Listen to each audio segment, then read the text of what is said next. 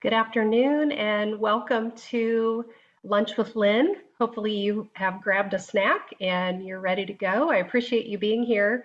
This is our faculty webinar series specifically for our faculty who teach our pre-built online courses or pre-built land courses. Today's topic is personalizing your pre-built course, and while some of these topics, some of these tips and recommendations will be helpful for anyone who teaches an online course or a course that uses an LMS, like a web enhanced course. This topic is specifically helpful for those at our institution who are teaching our pre-built courses.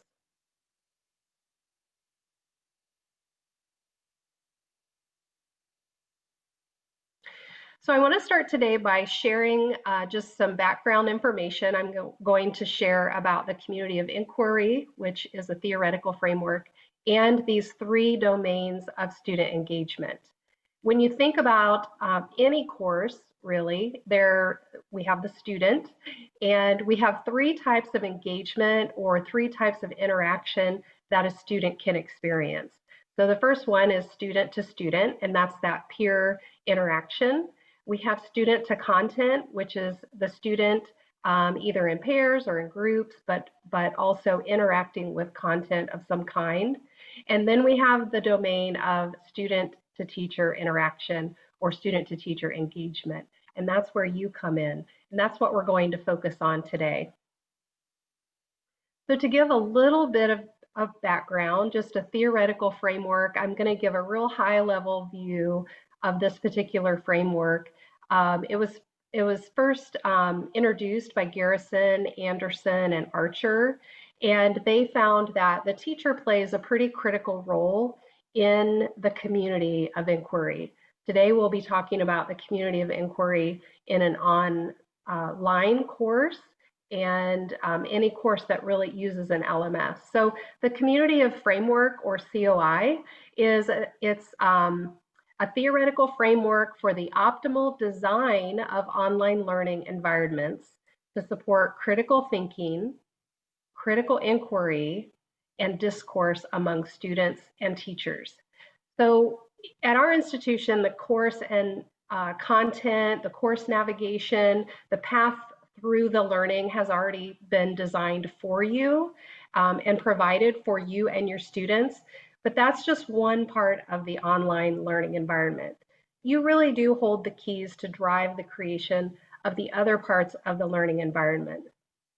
When we build an online course, we work with a course writer who brings his or her personal and professional expertise and experience. And that's really what we use to help build the course.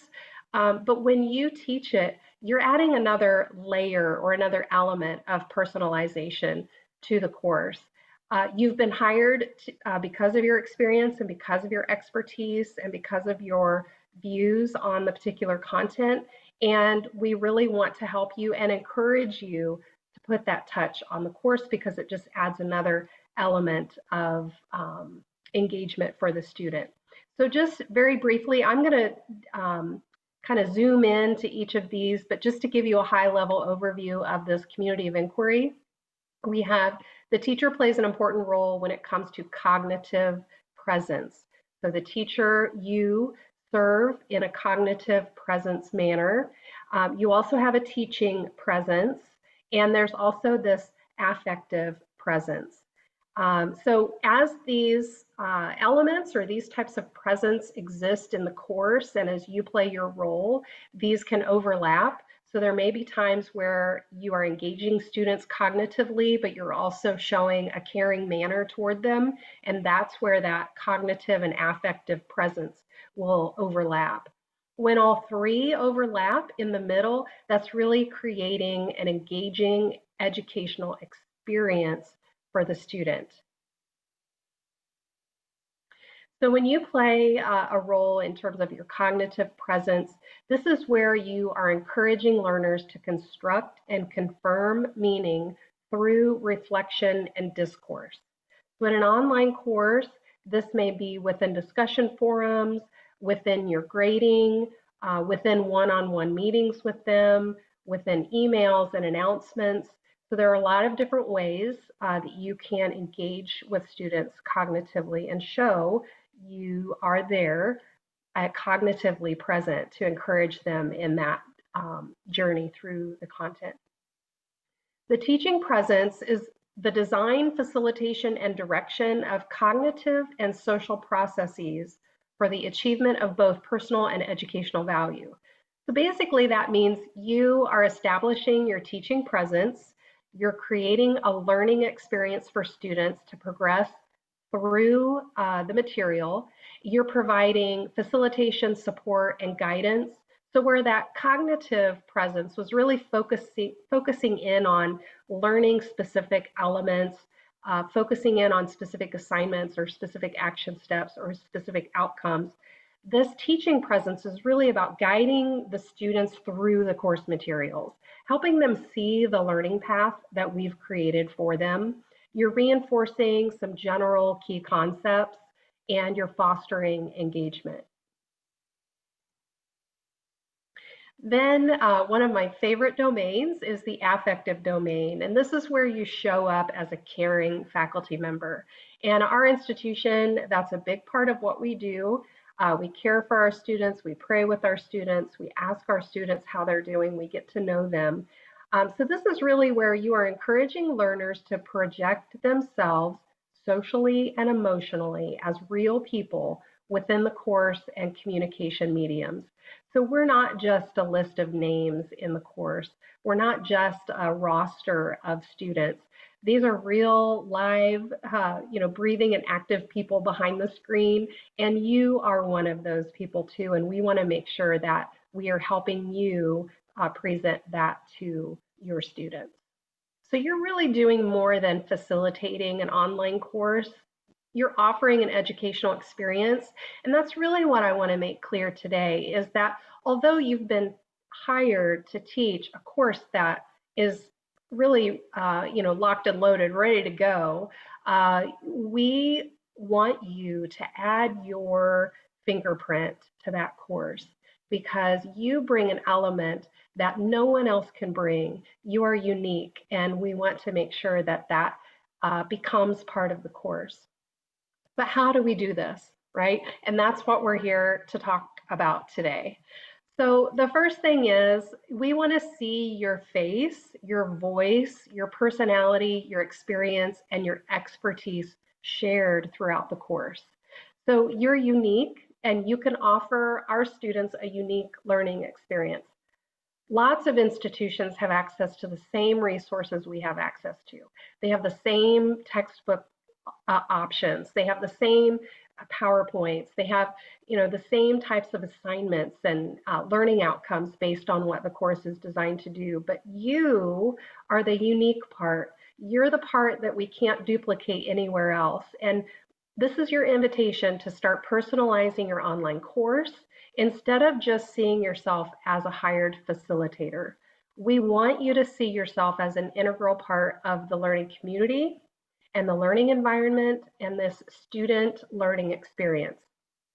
So you probably already do a lot of things that engage your learners, like maybe replying in discussions, offering personalized grading feedback, and posting weekly announcements. But we invite you to personalize the course with your own personality, your own experience, your own expertise, your own face, your own voice, and that's what we're going to talk about today. So I'm going to give you a real kind of a fast and furious tips and recommendations for ways that you can be present with your students. And all of these that I give today offer opportunities for you to hit each of these domains of presence. So some will focus more on cognitive, some will focus more on teaching, some will focus more on affective, but together, doing all of these things helps you really fill that theoretical framework and hit all of those domains. So there are, like I said, you probably do some things in discussions and within your grading feedback to engage students. We're going to talk specifically today about what you can do in announcements.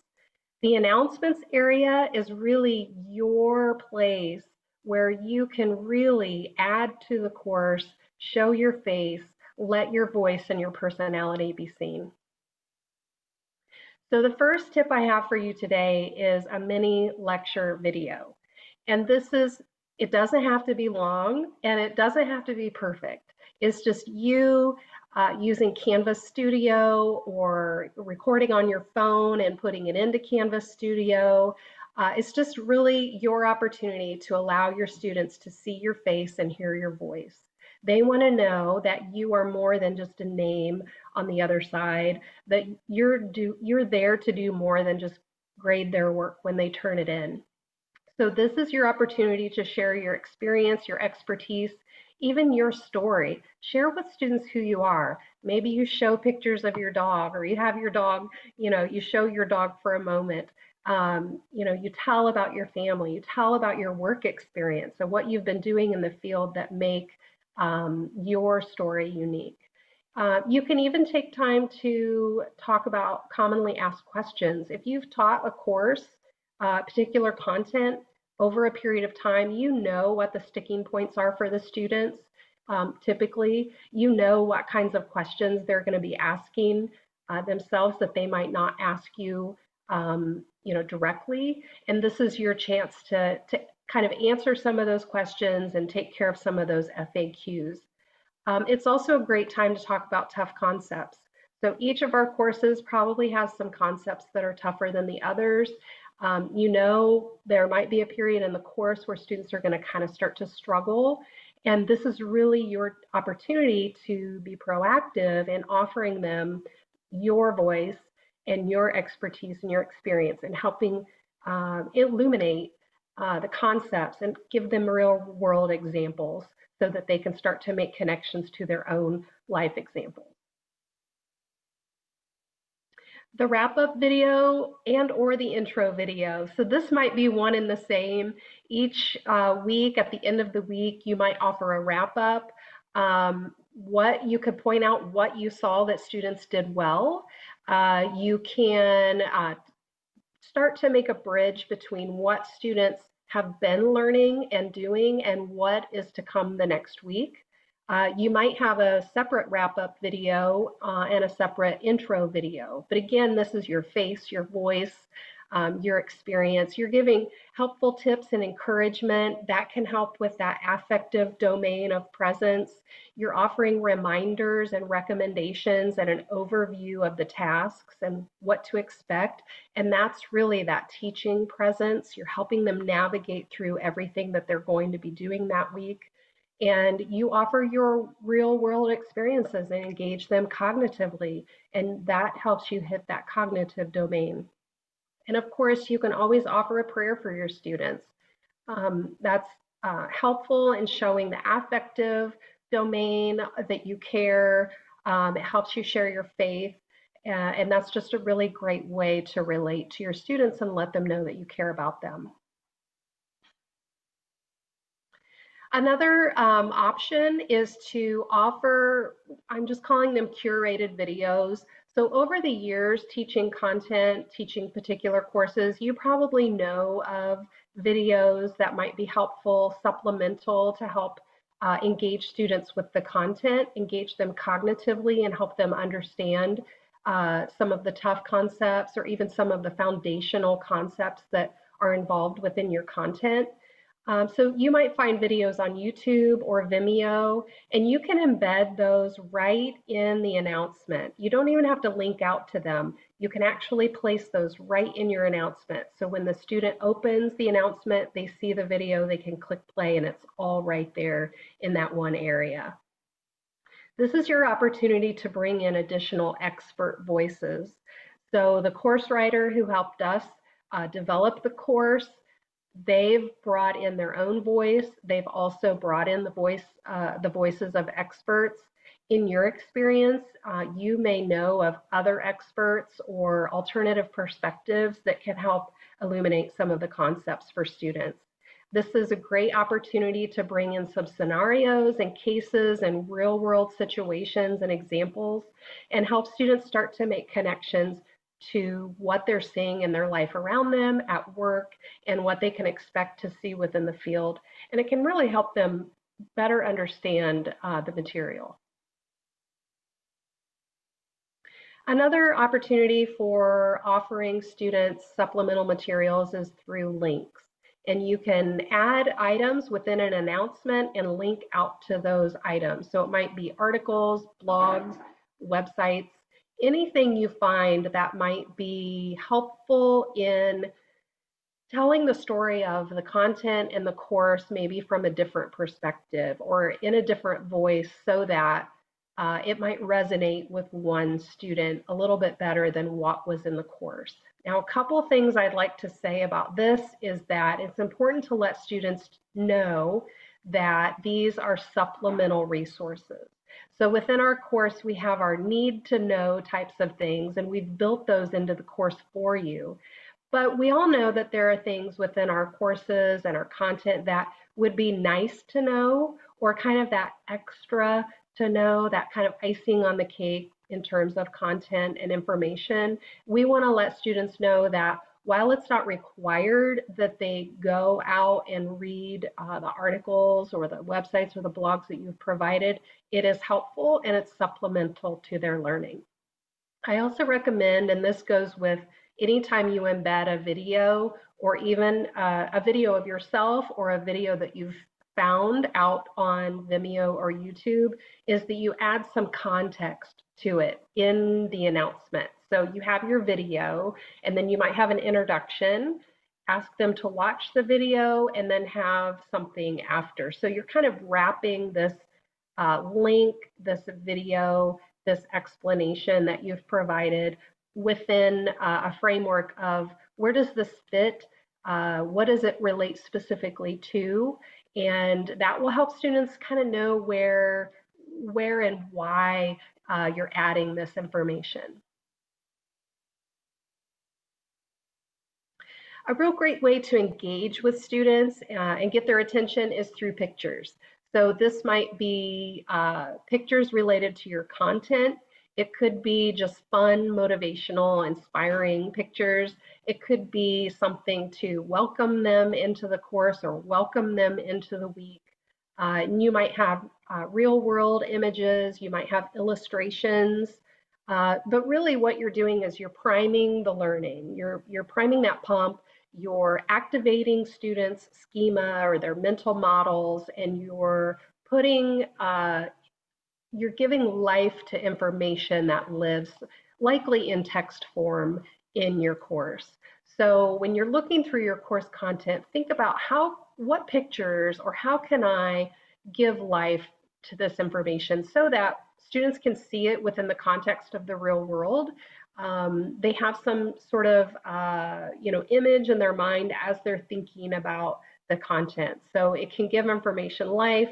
Could show your personality. Maybe it's just, this picture of you with a thumbs up or a picture you have found, like the one I've presented in this slide. It can give context to what you are discussing or what you're getting into this week.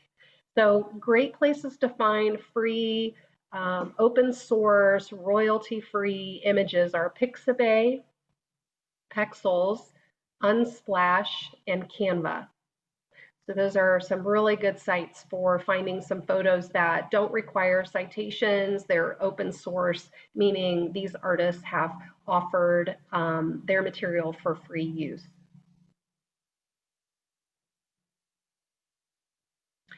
Infographics.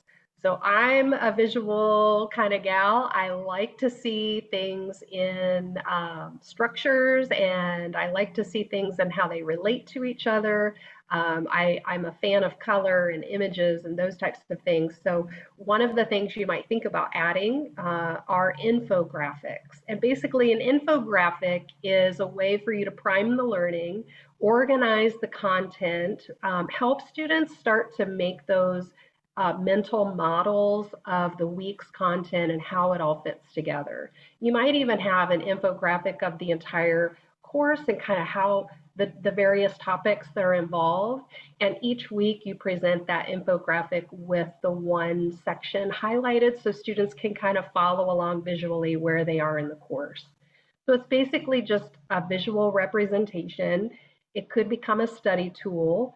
It's an opportunity for you to share your expertise. It's an opportunity to give context to the material and how it all relates to each other. And these, you may be looking at these infographics and saying, Lynn, there's no way, that's so creative. There's no way I could create that. These are literally plug and play in Canva. So if you don't have a free account with Canva yet, I encourage you to get a free account. When you go to Canva, you just simply search for infographic templates, and they give you hundreds of options. And then you just start. These that I included in this slide, I didn't do anything to them. It's simply a template. So I selected 3 templates that might give you examples of what infographics could look like. If I were to personalize these for my course, maybe my course is 4 strategies for effective communication.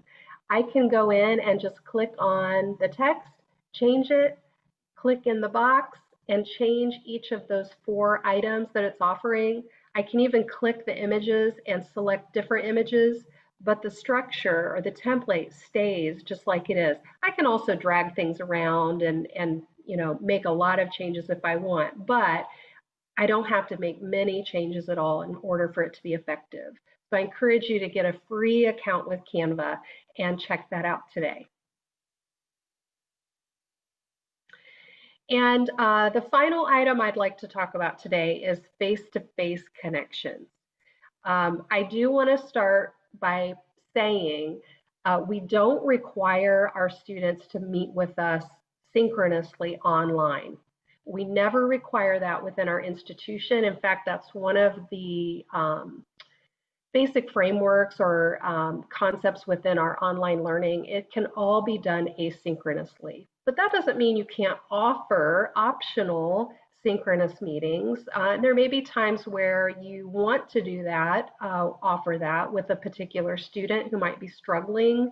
They might be struggling personally, they might be struggling with particular concepts, they might be struggling with a project that they're working on. It's always a good idea to offer a Zoom session, a one-on-one with you. They might not take you up on that, but at least they know that you care enough to offer that, and that does speak volumes. We don't require you to have virtual office hours, but that doesn't mean you can't offer them. Maybe once a week, you say on Wednesdays from 2 to 3, I'm sitting at my computer anyway, I'm available, here's my virtual office link through Zoom. Just click the link and join me if you'd like, and that's your opportunity to sit and engage in discussions while you're waiting, perhaps to see if students might show up. Again, we don't make that mandatory, but it could be optional for you to offer.